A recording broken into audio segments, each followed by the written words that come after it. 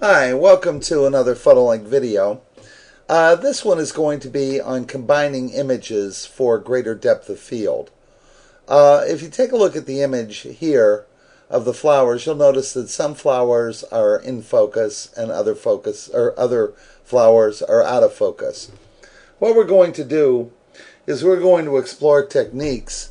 This one is with CombineZP. It's a public domain software program that allows us to take multiple images that are focused at various points in the image and combine them together so that the entire image appears as if it was a single shot and was taken in focus. Here is the same scene after the images have been combined, and if you'll notice, the near flower through the flowers all the way through virtually what appears to be infinity are in sharp focus. This can be extremely valuable if you're in scenes like this where short focus photography is very short on depth of field, and also in scenes like this one where you have foreground objects like these trees, and you have objects that would not fall into the focal range of the lens or the depth of field of lens that you want to employ.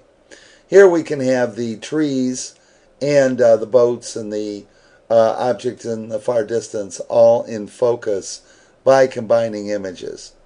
It's a very valuable technique. Please do not judge my photographic ability on these images, but they're just here for example only.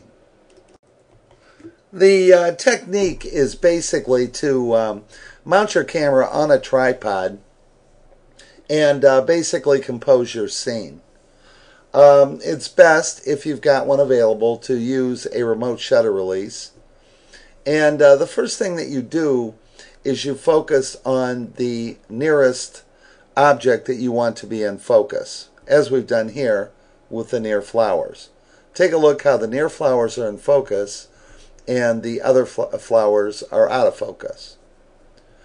After focusing on this near object, then what you're going to want to do is you're going to want to focus into the scene either one or several times, but focus on objects in the middle, or like let's say you can break the scene up to thirds or quarters, but focus into an object towards the middle of the scene as we have done here. Then what we're going to do is we're going to focus on a far object. So what we're basically doing is all of our depths of field become additive. So what we're doing first is we're focusing near, mid, and now here we're focusing on far objects. What we have to do, if at all possible, is to isolate subject motion. If you'll take a look at this image, here's one after it was processed, and if you'll notice, you get blurring on some of the objects if you have the object motion.